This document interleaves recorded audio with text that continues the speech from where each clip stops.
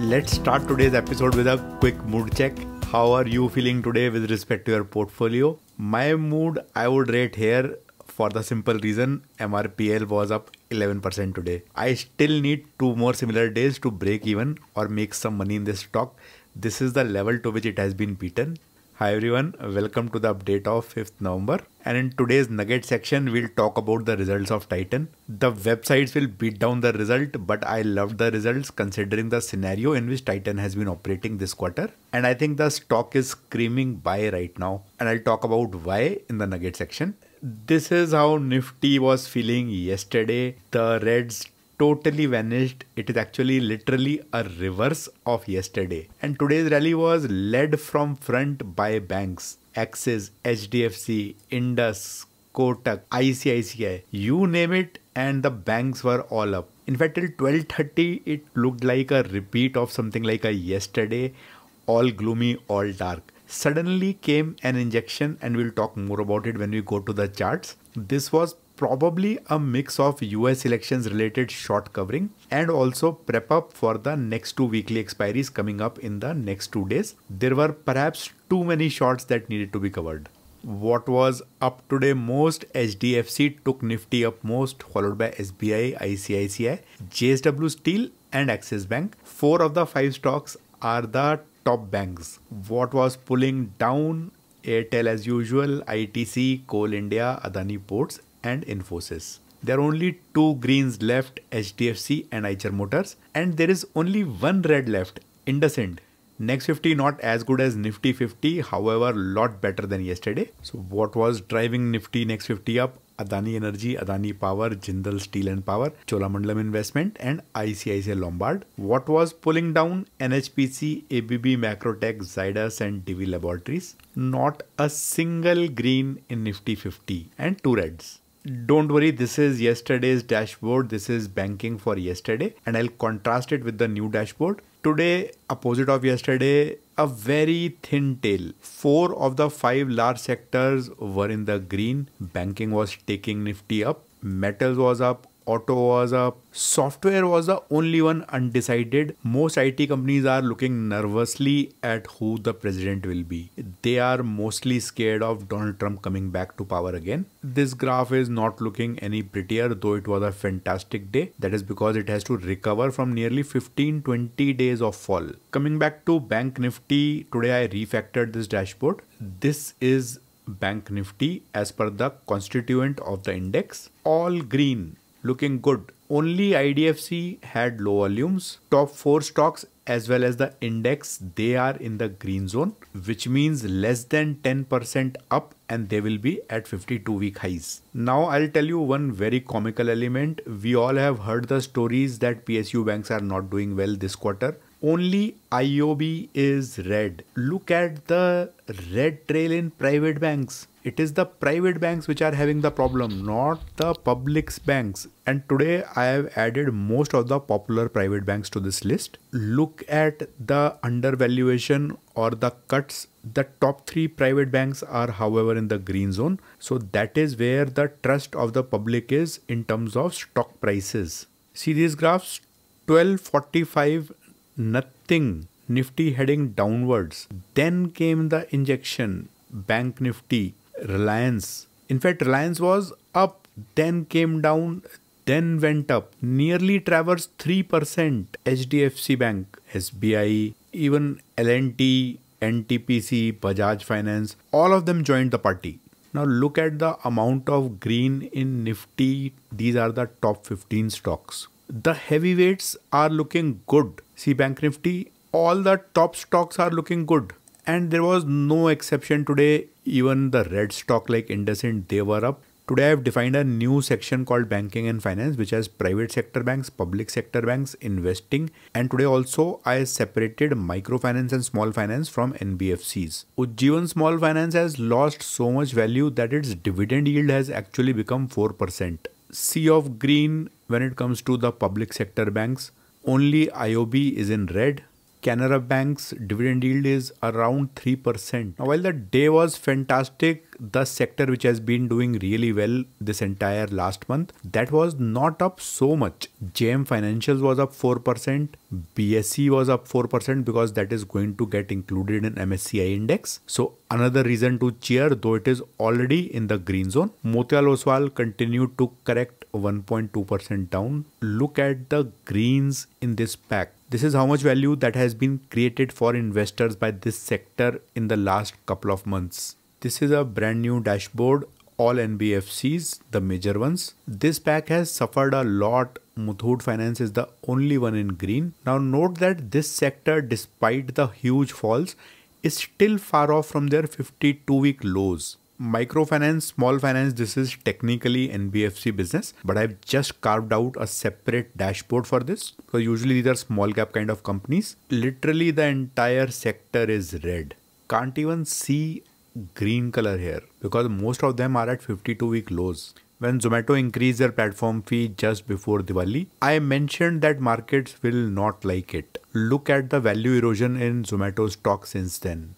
See the fall from the peak? That's a 20% cut. Infosys continues to bleed. If FIs are selling, then Infosys will be on the list. IT is looking jittery ahead of the US elections. Ola Electric, which is not able to solve either its problems or the customer's problems, that was down 8% today. This company may not see 2026 the way they are performing right now. The stock next to it, Eicher Motors, that was in green. Now I have added Hyundai also today. This is appearing in red because there is not enough data. So literally appears like 1828 is the lifetime low or a 52-week low. All the top stocks in this sector were doing phenomenally well today. Overall, the sector was up 1%.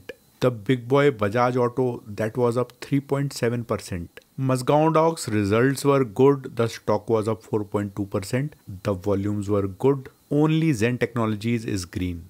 Good data emerging from China. Also, the short covering rally was overdue. This sector has a lot of greens. Nalco, I mentioned yesterday, also is looking good. That hit another high. At the end of the day, Reliance was up only 0.8%, though there was a huge euphoria. But overall, oil and gas did really well today. Oil was up 5%, ONGC up, oil marketing companies, they picked up their heads. But all this happened after 12:45 only. Till that time, everyone was sulking. Only MRPL was looking good. Let me show you the volumes of MRPL. These are average volumes.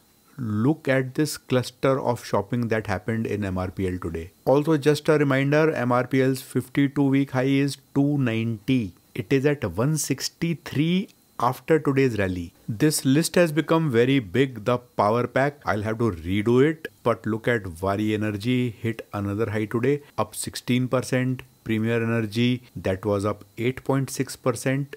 Green zone here, NTPC in green zone. This was Vari going up, hitting a lifetime high here. This is Premier going up. Both of them had fantastic volumes. In today's good market also, Varun Beverages was down 1.2%. Nestle Dabur continue to be in red. ITC is green. Radico Khaitan, Associated Alcohol, both are in green. Adani Wilmar was up 3.3% today. Non-edible consumption, Gillette continues to rock, hit another high today. Titan is in red zone, Asian Paints is in red zone, DMart is in red zone. Yesterday was all red, today was all green. Yes, of course, there is one red. FII is sold today also, 2,500 crores. DI bought more than them because they've got fresh supply. This month's SIPs are in. The other sectors, energy, Next 50, auto, they were also up a lot. Nifty IT actually did not go anywhere. I forgot to cover this yesterday. This is the dip in foreign exchanges that I was talking about in the Nugget section yesterday. We always hear record highs. No one talks about the dips. I also had this news yesterday, but I forgot to read it. IPO bound NSE post 57% rise in Q2 net profit. This stock will soon be added to the investing pack. Just as a disclaimer, I own NSE in pre-IPOs. And we'll talk about Titan's results in the Nugget section. The net profit declined 25% to 705 crore. This is year on year. Also, in general, net profit growth of 3.6% in Q2 financial year 25 is India's lowest since June 2020. Now gold came back strongly today, nearly 80,000. Silver was above 95,000 today. Bitcoin still hovering around 69,000. Rupee and Brent are where we left yesterday.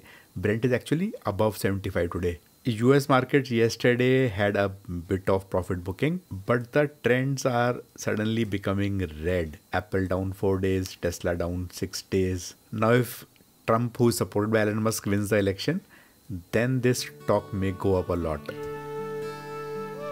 I did nothing today in terms of trades, no buy, no sell. There is a simple rationale, markets are too volatile and right now retail is being pushed either to buy or sell, and I don't want to do any compulsive buying selling under pressure because market is driving me to that decision. I did want to buy BSE today, but I had no money left and I didn't want to sell anything that I have bought recently at further losses because all of them are good buys with respect to the period that is coming up in my opinion. I will probably skip buying for some time unless the markets crack a lot. But if select stocks are up, then I will not hesitate in booking profits. Time to talk about Titan's results. The market analysts don't seem to like it, but I loved the results. My favorite section first, the shareholding patterns. Promoters don't buy or sell anything in this. Tata Sons hold the company. FIIs had reduced their stake last time. A slight uptick this time. DIs reduced their stake, then last quarter they increased. This time they have increased to 11.3%. Who is selling? Public. That is when the stock is looking good in terms of value for money. When was public buying? When the stock was going up. Look at the reduction in shareholders. This is retail which no longer owns Titan. Bad share. Quarter's results. September quarter sales 14,530 crore. This is higher than Q1Q. This is also way higher than September 2023. This is on top of reduced gold prices, which means the prices of gold jewelry would have reduced to reflect market prices of gold to a large extent. So phenomenal number in terms of sales for Titan. Expenses were higher. Of course, when you sell more, the expenses would be higher. Now we can argue that gold prices were low, so expenses should be lower. Note that September sales, the gold was already procured. You can't do just-in-time procurement. The gold has to be bought from outside India and imported using ships and containers. It will land in Mumbai and then it will be shipped to various workshops of Titan across the country. But the jewelry would have sold at a reduced price. As a result, the profit before tax, that tanked. This is what analysts say is not good. What did Titan do wrong here? The duty cut was done by government. Despite all that, they did fantastic in sales. This is a 1 quarter aberration. Will Titan absorb this? No. It will charge 1% extra for the next 1 year. It will recover all the money from you and me only to make up for this reduction in profit. In fact, they are now heading towards the best quarter. Look, last year what happened? 12,500 became 14,000. They are already at 14,500. This should become 16,000-17,000 by the time of next results. See here, September to December, 7,500 became 10,000. 9,100 became 11,600. This time there will be no impact of high gold prices. Who will mint money? If you look at the EPS, 10.3 becoming 8, that's not a big deal. Yes, this is a low number, no doubt. But we know the reason for this aberration. This is a one-time aberration. I would have been worried if the sales had dipped. Look at the value destruction Titan has suffered since the time the duty was cut. Titan was peaking somewhere around here. From this level, Titan did reach a level in July which was low. It is at the same level. From July till September end or October beginning,